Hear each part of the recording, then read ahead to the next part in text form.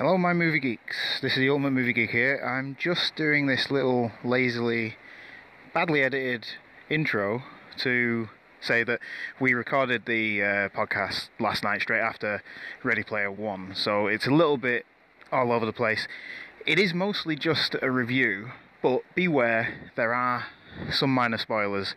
I have taken out one that I accidentally spoiled, so that's gone, but just beware that there are spoilers for like references and cameos that appear in the film.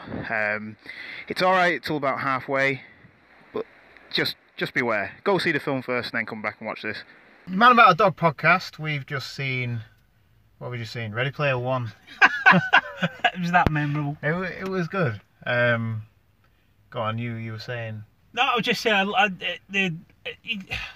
it starts and there were just the bits that you've seen. I don't want to spoil it for you, but I mean, it's like every person who's ever been in a movie in the 80s, you saw at one point. It was... I found as well, I was looking out for stuff. Looking beyond them. Yeah, but it's so fast. Yeah. That you can't focus on some of them. I think with the 3D as well doesn't help either. No, You've got to watch it just with the 4K and the 2D to be able to catch what's in the background quicker. Yeah. Because the 3D brings them out, and it's just... I mean, it's that 3D that adds depth, isn't it, rather than brings it out of the screen, so... It's funny though, but like I read the book before we saw it, and it goes right off. Right off script. And I don't know if that's going to be a like of the fans of the book. But... It's like the thing about... I haven't read the book myself, which is I find amazing because I love reading. But the fact is the book less about film and more about computer games, whereas Spielberg has put in every cliche that you can ever see, every cliche from every genre of movie. You know what I didn't see, and I want someone to point it out to me? Where was Indiana Jones? Unless Lucasfilm didn't give him permission. Yeah. I mean, we mentioned Millennium Falcon. Yeah, there was an R2-D2 thing at the end. Yeah. It was Halo. It was full, it was Batman, wasn't it? A couple of Batmans. There was a lot of DC stuff because it's Warner Brothers. So yeah, well, you saw Harley Quinn getting thrown out. Yeah, there was several Harley Quinns though. Yeah. There was, how many Halos was there? Oh yeah, that stood out to me because it was like all those people are dressed exactly the same. Now the Oasis is supposed to be like individuality. Yeah. So why are they all dressed the same? Well, it's like street gangs. It's like wearing the colours. Yeah, so I mean, it's like the clans. Yeah, like High Five, or it is. Yeah. They become clanning up. All right, I'll let that one slide. Yeah. But I'm not a big fan of who's the guy who plays Halliday. I can't remember. He was in Dunkirk. What the one who's the baddie in Rogue One? No, the guy who made the Oasis. Oh yeah, he's that actor's meant to be the best actor in the world, the one who won the Oscar. Yeah. Can't remember his name. I don't really like him, but in that, I really liked him. But he's such a character actor. He just falls into it. Yeah, it was. They did a lot of stuff. They changed the book so much that I wasn't thinking that's not very good, is it? But has he done it? I personally think he's done it because who he thinks is going to be watching it are not as much video players as people who go to the pictures. And it's the ones that are going to see that. I mean, my favourite one was Iron Giant at the end. You know. Yes. Yeah. We're doing hand signals here because we don't want to give spoilers. They got Vin Diesel. As well, which is quite quite good. No, it was good.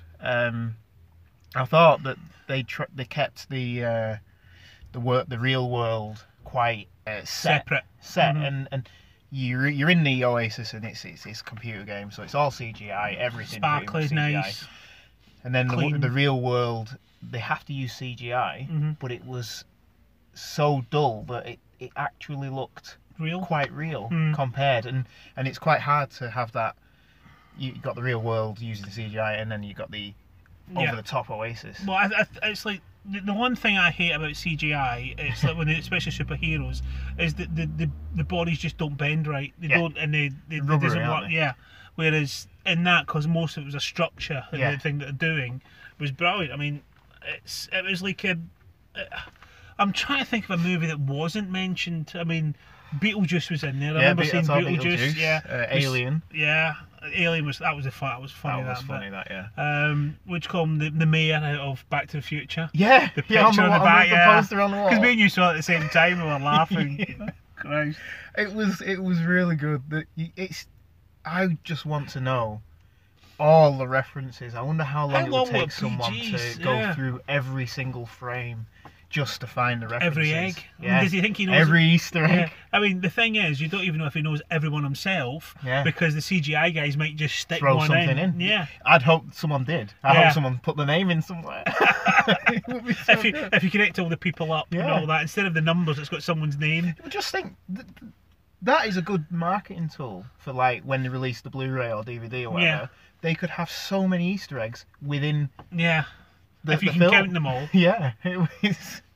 But I enjoyed it. So, do you think 101 was Microsoft attempting to PR, or are they taking it out of? I just think it's. Bigger than Jobs. I like that one as well. Jobs, yeah. But no, it was very good. Very, very Spielberg. Yeah. The book is a lot darker to a point, and you think the Shining part. The Shining part. I was cacking myself. It was more scary than The Shining. It was great. And then they used the F word in a PG. Is it PG? Is it PG-13? They're allowed to use one, aren't they? Oh, it was the right time to say it. It was great. It made me laugh. But it was just the Shining made me laugh as well because the Avatar was so scared. The CGI and what I liked about that sequence was it just looked so crisp. Yeah. And they had everything down. And obviously, like Spielberg was I think was a friend of Kubrick, wasn't he? So it worked. It was great. And that touches on the book as well. Yeah. Because in the book, No, I'm going to spoil this for the book, but one of the quests, is that right? One of the challenges is you've got to reenact a full film. Jesus. I know, and that's what I mean. The book is really outlandish, where all these people are always hooked into this game, but they have the time to memorise movies, everything. They have the time to memorise everything. They've got no real lives. There was more real life in this film. Yeah. But that's what they were trying to do. They were trying to break people out of it, weren't they? To try and... Because that's what they said, the only thing you can't get in there is a decent meal. Decent meal, yeah. Yeah, it was good, though. I liked Simon Pegg's... I didn't even know he was in it. Yeah. He was good, but... I knew he was in it, but I didn't know what he was playing. I had an assumption that he was because it was too good.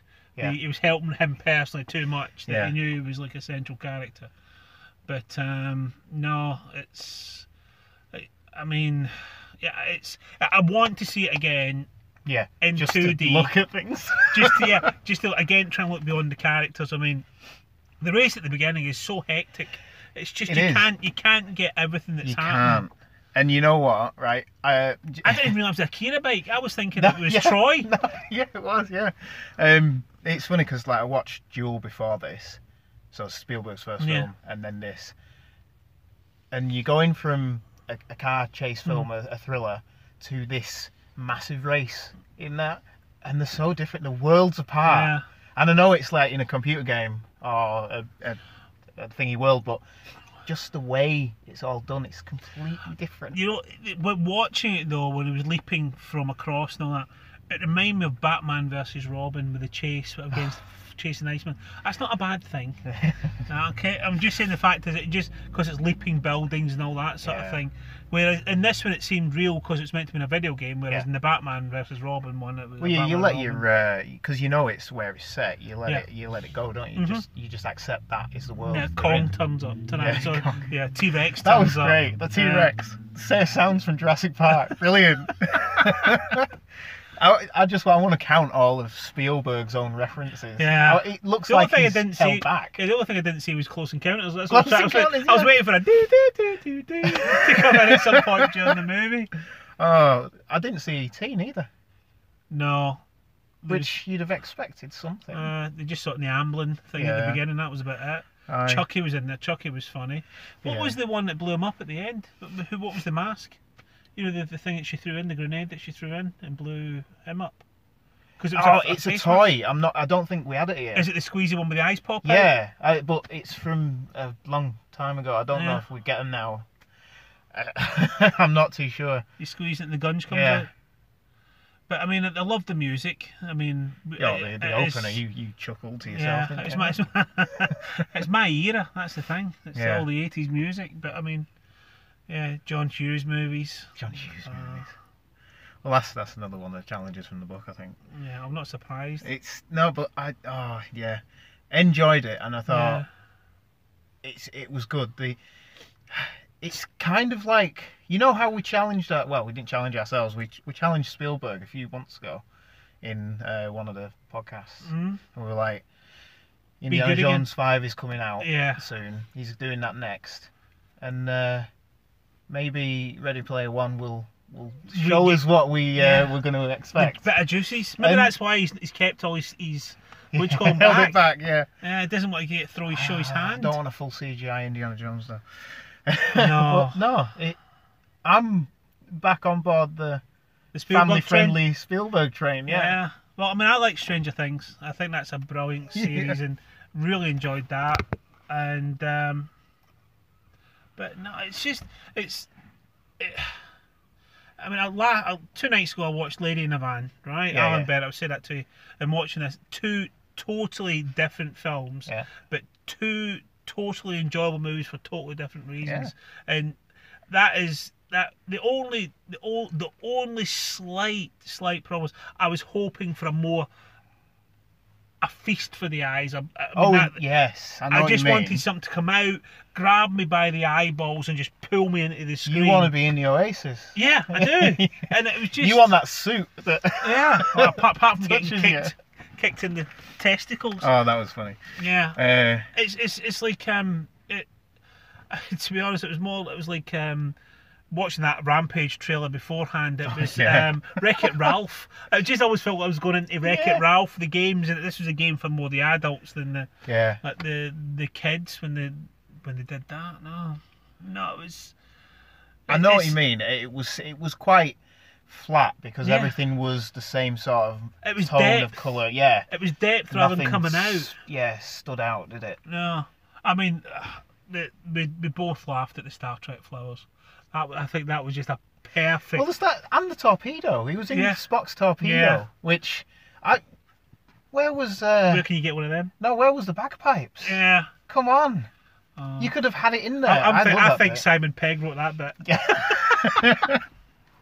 Yeah, he didn't get it in there. Stephen, get this bit in.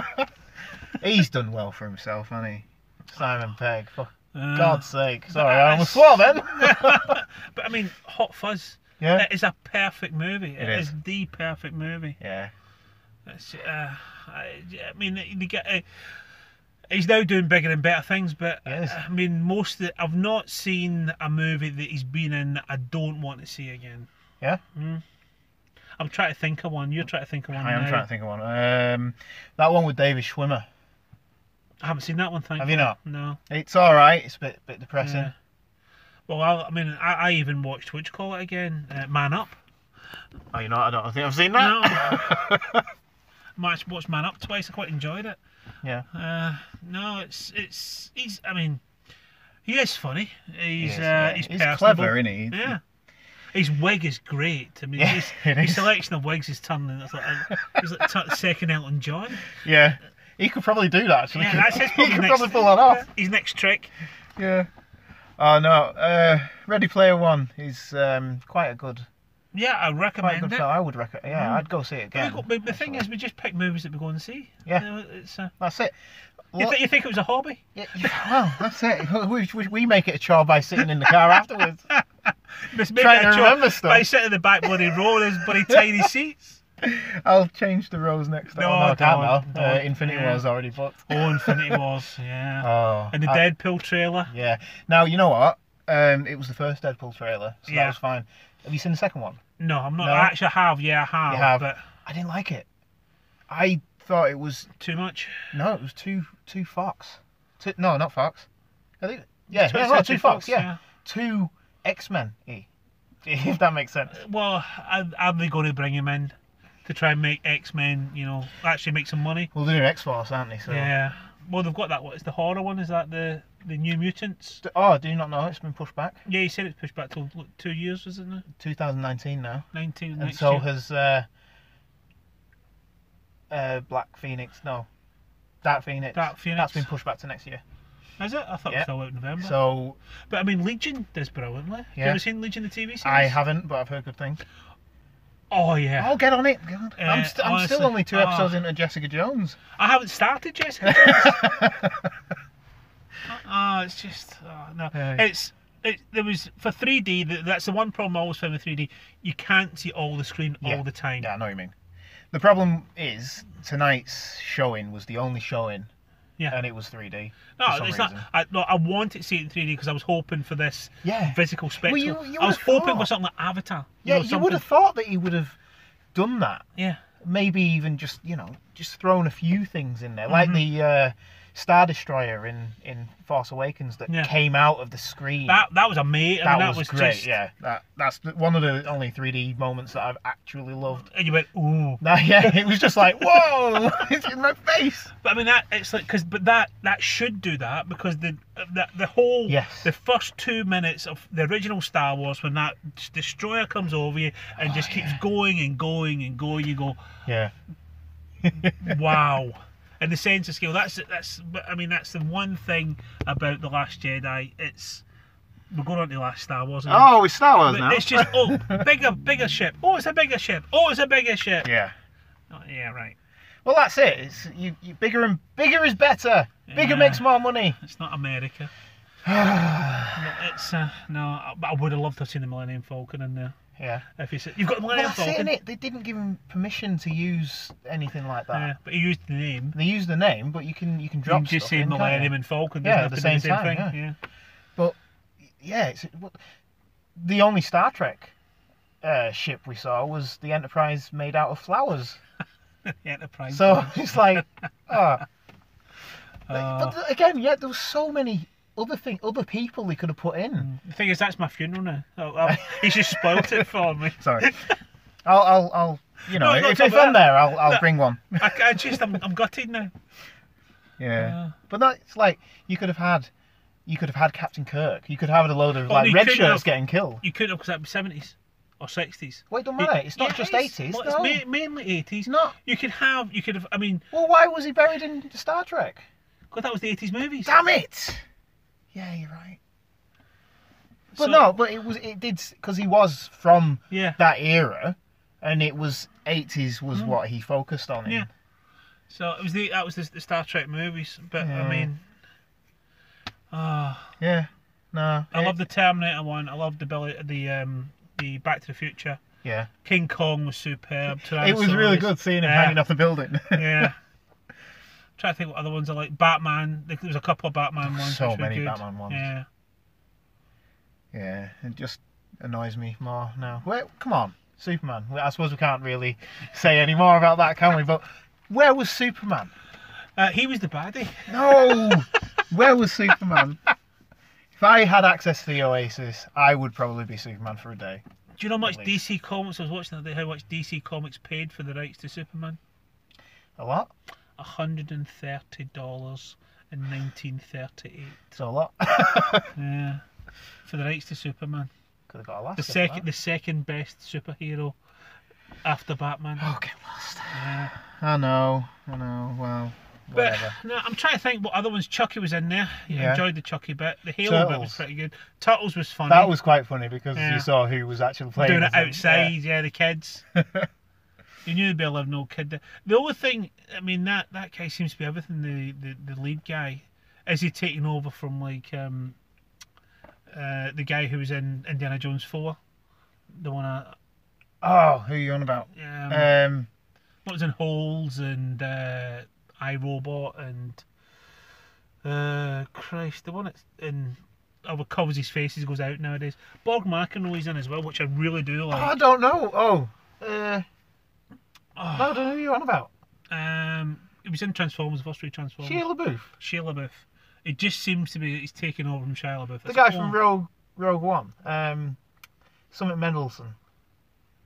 The bad guy. No. No, who are you on about? I'm talking about the young guy who was like the Cyclops. main... Yeah. Oh, the main guy, yeah. Yeah, because he's like Cyclops and Well, he's always playing this sort of, almost slightly edgy. Yeah, well, you always find that if you get in with Spielberg, Yeah. you do a load of films. Yeah. And it's like, yeah, well, maybe he is the next one. Because he's got the X-Men film next year. Franchises. Well. Yeah. Because I'm sure we fought a few of them after Dark Phoenix. Yeah, and there's I think the writer of the book is doing a sequel to this. Yeah. So if it's set 90s next for maybe Game 2. Game 2, yeah. Well, so that's what I liked. If you press that button and say you have completed, now start level 2. That would have been brilliant. That would be cool, actually. Just press the button, level 2. Don't press the button. Yeah. And if you press the button, he comes back and by level saying, 2. yeah, now you got to fight for it.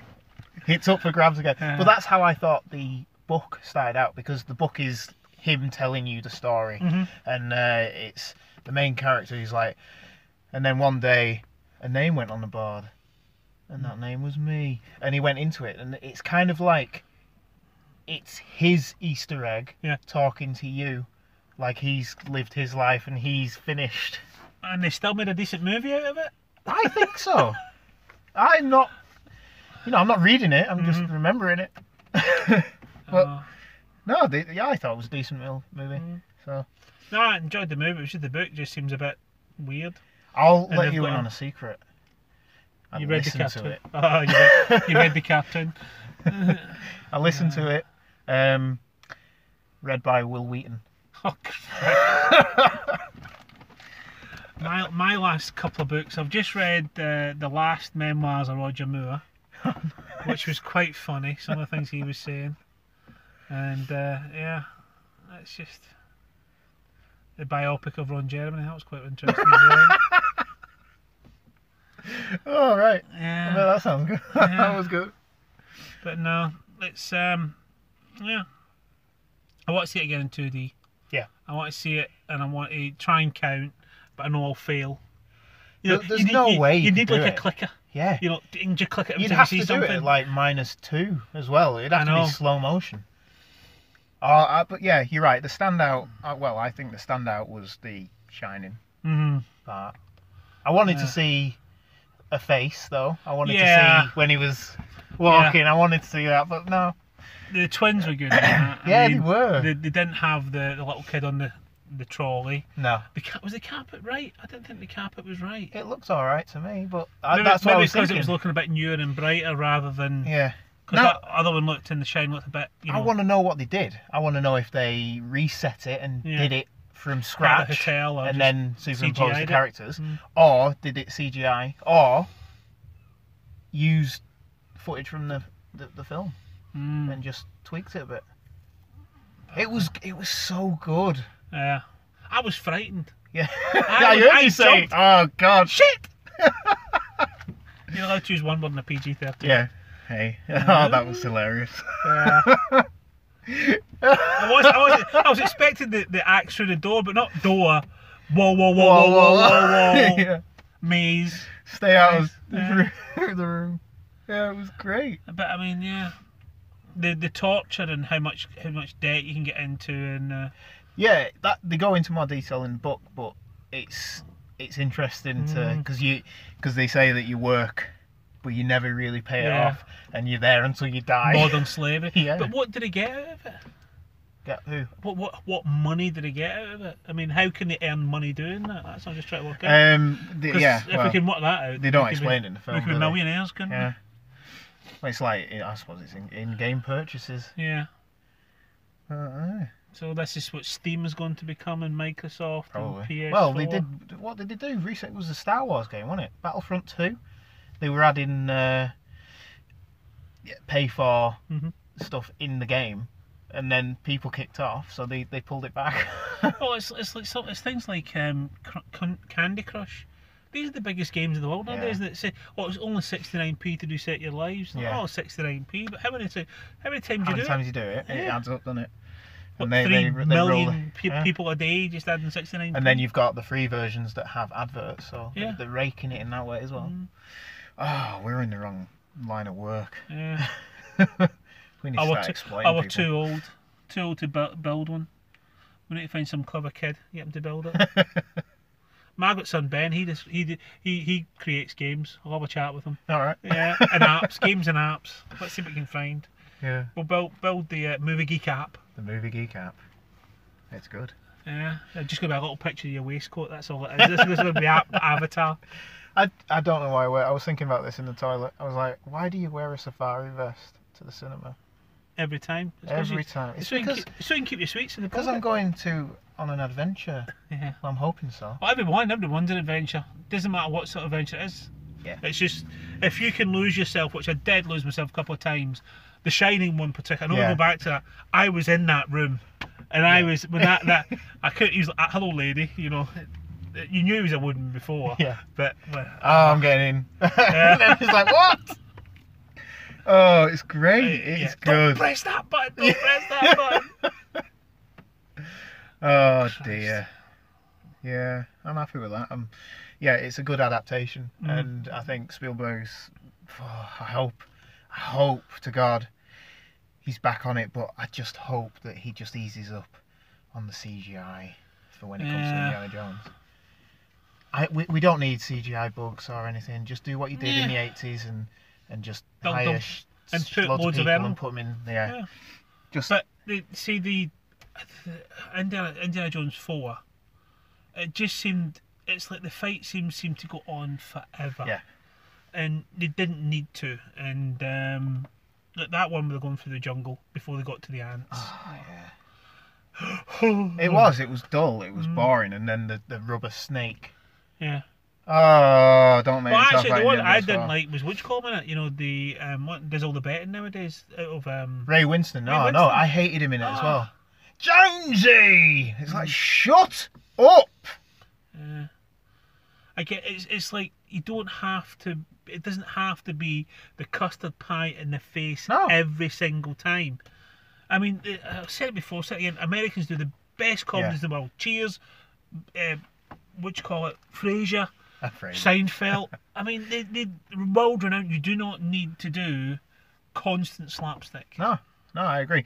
And Spielberg has said that Last Crusade was his favourite, and that is more comedic. Yeah. He said that it was a more rounded film. He enjoyed doing it and all that. But you're not going to be able to do it again. No. Connery's dead within the franchise, and he doesn't want to come back. You're not going to get that same setup. Yeah, and you won't get the fact was it was son, and he was trying to get him as a grumpy old man, and him to. But it doesn't work. We don't want him to be the grumpy. No. We want him to be grumpy. Yeah. We want him to be grumpy. That's he was always grumpy. Yeah, that's it. But it's like calling it's. I mean, that's still my Facebook thing. You know, it's not the years, it's the mileage, and I say it all the time. Mrs. hates it when I say it. Oh, I think it's great. She hears it a lot more than you. When we were doing the movie quotes, she was the one who put it up there. It was like she was the first one there. Oh dear. Yeah, it's gone back to Indiana Jones again. It's like we just can't leave it. Oh, this. I mean, what's the next one? The next one's film. Yeah, it's going to be Infinity War's in 4 weeks. Yeah, and then 2 weeks after that. What's after that? Deadpool. Oh yeah, isn't it? And then Solo the week after that. Oh, there's so much to do. Yeah. You know what? I'm doing so much better than I did last time. I'm seeing more films this time. And I'm actually being able to talk about them. We've got that. And Berlin. I've got Berlin, so it's a Berlin Film Festival. I wouldn't mind if I'll just drop in. Have you seen me? I'm just gonna nip out, I'll just phone you, say Berlin for a podcast. This is the Berlin episode. Yeah. Just record it and then we'll upload it. Where are you? I'm in a pub. I've just used a gun. Apparently we're going shooting for the stag do. Nice. Yeah. Well, guns and alcohol. That's a really good idea, isn't it? Well, we did it in Dublin. Yeah. It was after a really heavy night, so I was like shaking, aiming. My brother was really good though. He got them all down. But no, so yeah. No, it's a positive review, positive film. Like to see it again. Bit underwhelmed in bits. Yeah, I know because I wanted to be blown away. It's like Spielberg. It's like we were talking about with the the Star Destroyer. The other one, Indiana Jones. That first opening sequence in Indiana Jones, he just walking up. It's just a silhouette, isn't it? Yeah. It's like silhouette. In certain movies, just grab you by the bits. Well, that's it. It needs to, doesn't it? If the first 2 minutes don't grab you, then you're gonna have a bad time. And that's what Star Wars. I think that built the whole franchise. That first 2 minutes. Yeah. It was just so nothing, and then a ship, a big ship. Yeah. There, and then oh my God, there's an even bigger one above it. And it filled the whole screen. You can see that it was actually over the overlap. But that's it. Like you said, they need to get away from that. Yeah. They're not going to top that. Do something different. But they did. When they're coming out, they did. And the 3D, the Force Awakens, fine, superb.